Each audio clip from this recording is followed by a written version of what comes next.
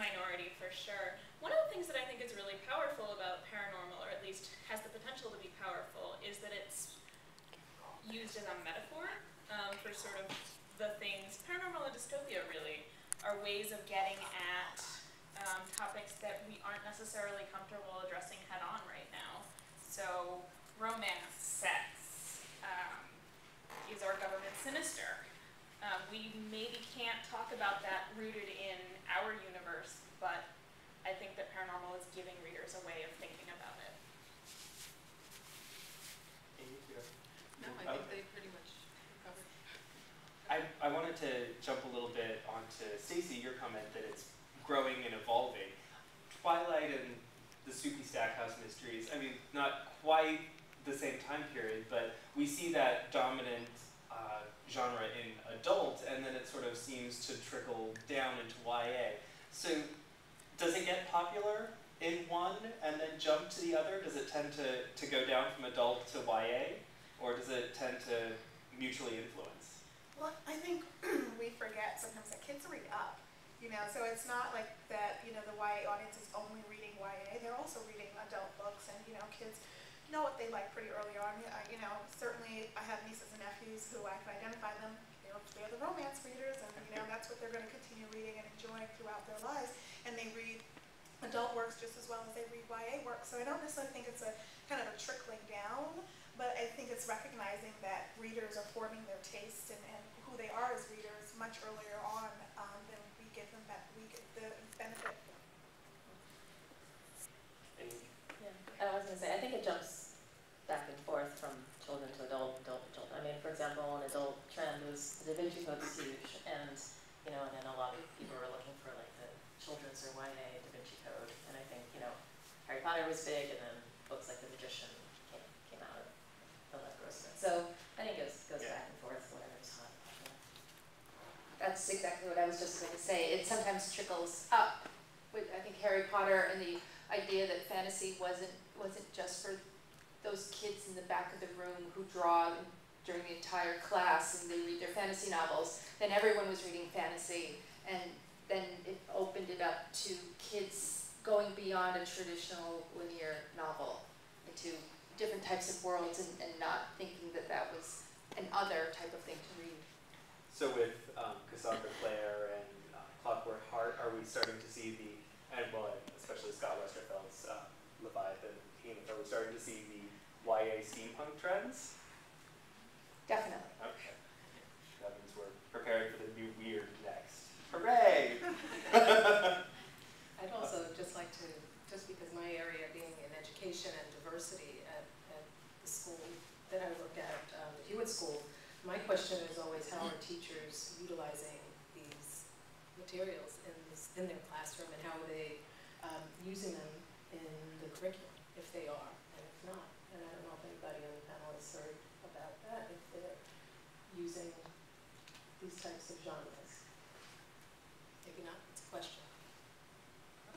Well, not to get personal, my boyfriend is an educator and he works at a K-8 salon. He has a book group with like 10 of his students, and he's using YA fiction. So he's using Shipbreaker, sort of like Rockstar, he picked 5 books.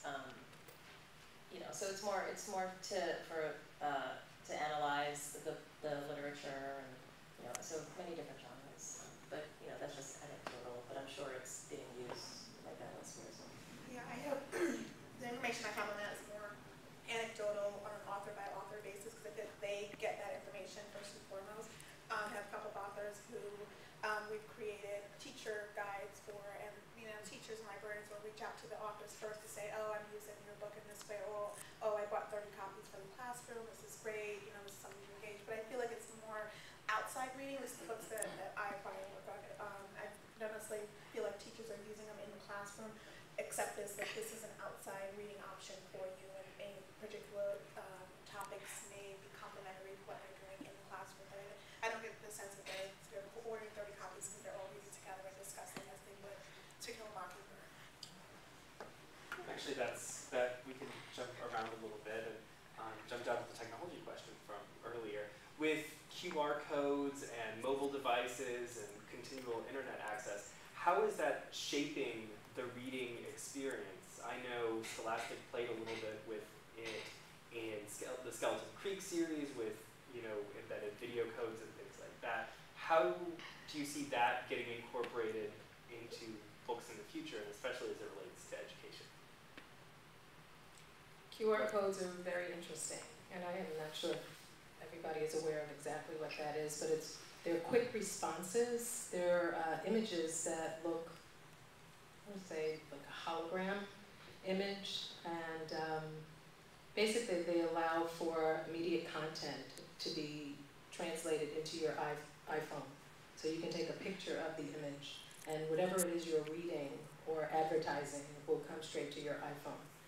Resources in addition to that. And I read a little bit about how QRs are being used in Brazil, in a small town where they have these QRs on billboards. And what they've done is the students have different types of images, and they're trying to piece together whatever the story is in these one sentences. So it's become this mystery hunt to try to find where they will find the next hologram. I'm just calling that for lack of a better term, but it's basically called QRs, quick responses.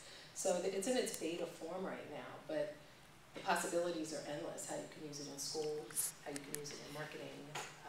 I actually put a blog post up today just to play with the generator. There's a QR generator, and what it did was it just was able to give me an image of my blog in the form of this hologram. And once you leave here and you do a Google search for QR, you'll see what the images look like. And if that's more of a printing end of it, obviously. Right, but the possibilities, I mean, we can look ahead to how websites and how social networking and how emails have taken us to new heights, really, when it comes to reading and the types of reading and how we assess that reading. Here we have just one more thing. It will be in the schools, I'm certain. I dare say every publisher in New York, if not in America, is investigating every avenue in this direction, madly, wildly, scrambling, what will work, what won't work, what's going to be exciting and new, and that will get kids really excited and talk about the book to someone else. There's Tony Dietrich-Lisi's Wandla has a lot of the QRs in it, where you can go up to your computer and hold up a certain page and download all sorts of information about the book, mostly pictorial. So art that didn't make it into the book, or what the world really looks like that he's created but in 3D. And that's been really fun to work with, but I feel that everything is, we're in a big, huge experiment. We're all in a Petri dish of what we can do with our books and with other media to make the experience great for the kids, but also not lose the sense of story. Right, I think it's important still for the book to stand alone and read as a story without all of these extras, but I think a lot of readers, and I think kids especially, like to kind of dig deeper. And so I think we're developing some apps of some of our YA fiction, Beautiful Creatures and Beautiful Darkness too, that we're starting with, and I don't know exactly what's going to be in the app, but it might be like this page that talks about the history of this town, and you can like click on a link and it takes you to that town, or geography or maps, things like that, recipes. But I think it'll be interesting to see. I think more and more kids have iPhones, but I think my one worry, especially when it comes to education, is if the gap, the socioeconomic gap, is going to increase with technology. I think poorer schools don't have access to the same technology as wealthier schools, so that's just something to watch out for. I was saying, Penguin is experimenting with what can be done with this technology in case study space, and I think that some books more naturally lend themselves to apps more so than others. I would just say, I have the same kind of worry, and I've also been very technology averse. I'm sort of the bane of my technology person's existence.